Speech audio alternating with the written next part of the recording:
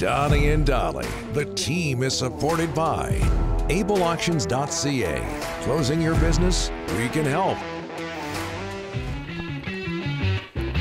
All of our guests today on this Thursday, including John Shannon, standing by. Brought to you by the Vancouver Giants, vancouvergiants.com. Tell you about Kansas City and the possibility of the NHL going back there. The Kansas City Scouts back in the day, great unis. So nice. Red, blue, yellow. Do you remember those at all? I remember watching the Kansas City Scouts. You have to get mad at me. I'm just I asking love the Kansas City Scouts.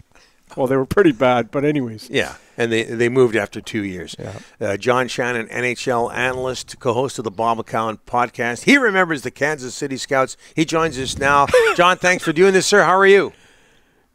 I'm doing great. In fact, this year, New Jersey in their reverse retros did a salute to the Scouts in their color scheme on those sweaters. Yeah, absolutely. And we all remember Simone Nollet and Wilf Paymont. Denny Herron, great Scouts of the past. John, your interest level, because we've been arguing about this the last hour, your interest level in this National Hockey League Final Four, the conference finals. Well, Ryan's right. I have interest because I love the National Hockey League. I love the Stanley Cup playoffs, but I actually think that Ryan and Rick are closer to what we're going to see in our country for the next couple of days.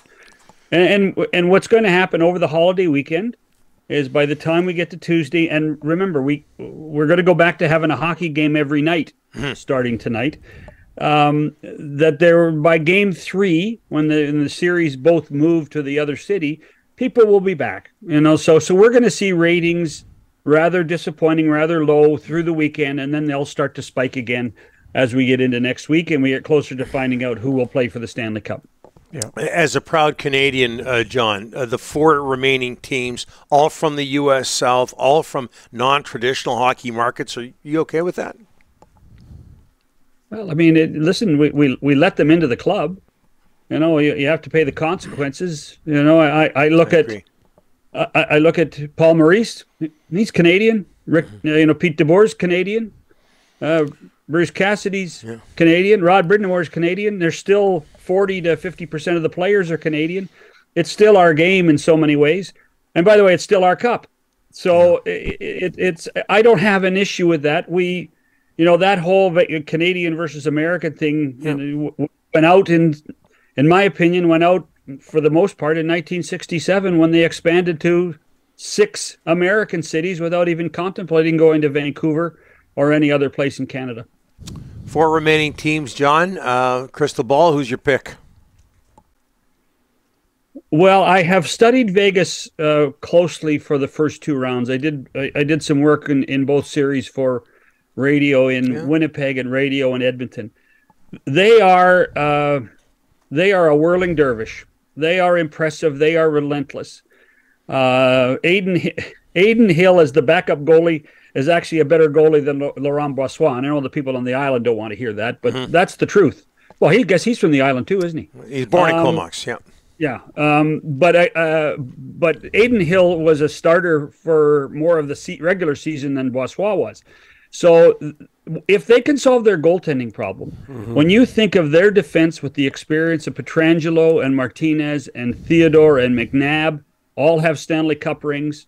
When you think of what Mark Stone is to that club and how in many ways I think he has taken Jack Eichel under his wing, and you can see Eichel playing like a true pro now. I think Vegas is going to be tough to beat. I really do. John, let's talk about what's going on in Arizona. Your thoughts? They get Tempe. The voters shot down the new arena. What's going to happen here? I mean, it just happens every 4 or 5 years. It looks like. Feels like it, doesn't it? Yeah.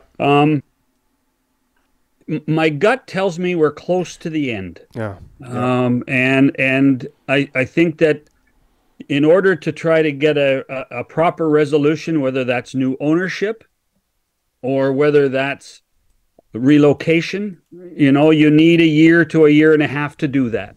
So that just fits in with playing one more year at Mullet Arena. Yep. And then moving on.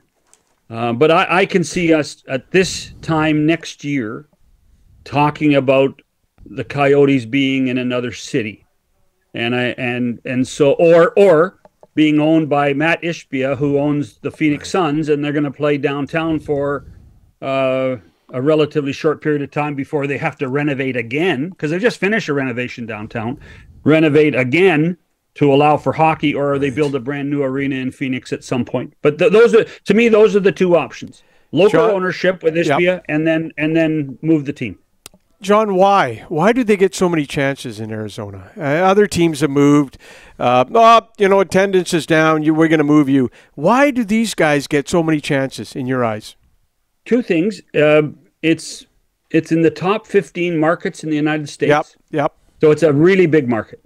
Yep. And it's a market with all four major professional sports, and I think that's there is something to be said for that. The other thing is that Gary's always been able to find somebody to buy it. Right. So, if you make comparisons to the last team that was relocated, which was Winnipeg, that was after a decade of infighting amongst ownership in Atlanta. And finally, the five owners realized they could not get along. They could not work with each other. And they threw the keys on the table and said, Gary, we're giving this up. We don't want anything to do with this. So you can do with it what you want. And he only had one place to send it at that point, and that was Winnipeg. That hasn't been the case. And as we've seen with Ottawa, there are plenty of people willing to dip their toe in and say, I might want to buy a hockey team. I might be interested in this. I can make a real estate play out of this.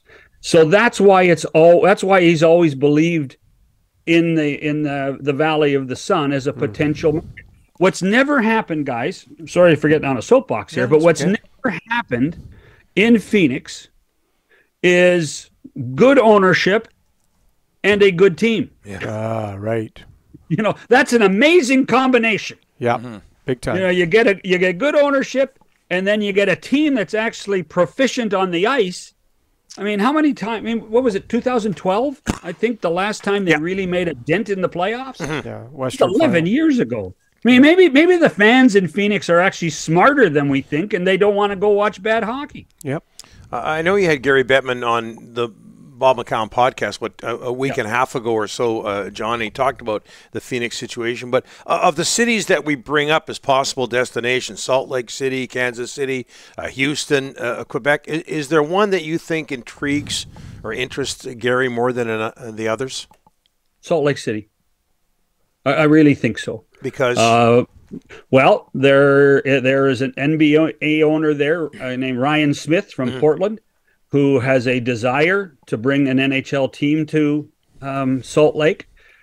He's dipped his toe in ownership of other bidding processes.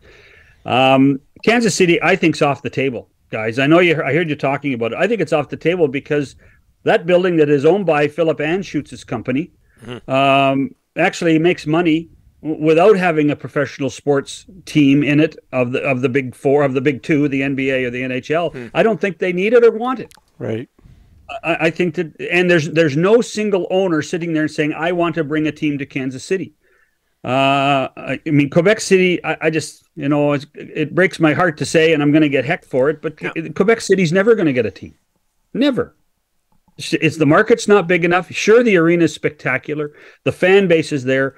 But this is a time when corporate marketing, corporate partnerships have to account for $80-90 million. Yeah. And that's just not going to be the case in Quebec City. And it can't be government money. I know the Quebec government wants to get the team there, but it can't be government money. So take that off the table. And the other two big cities, Atlanta and Houston, I think for some reason, if somebody can't buy a team for those two places, they're saving them for expansion. Yeah. Could you imagine if they went to Atlanta a third time and it didn't work there? That's not the kind of hat trick you want. I'll be in the cabin at the lake by then, boys. So. All right, John. I know you and I will enjoy the conference finals, so do that, okay? I will. By the way, say hello to Ed Jovanovski when you talk to him for me. We will. Although, as we let the cat out of the bag, we did record the interview. Yeah. But next time he's on the show, I'm well aware, because after all. Yes. Yeah. Unlike Ed. Unlike Ed. Thanks, John. Talk to you next week. You bet. Yep.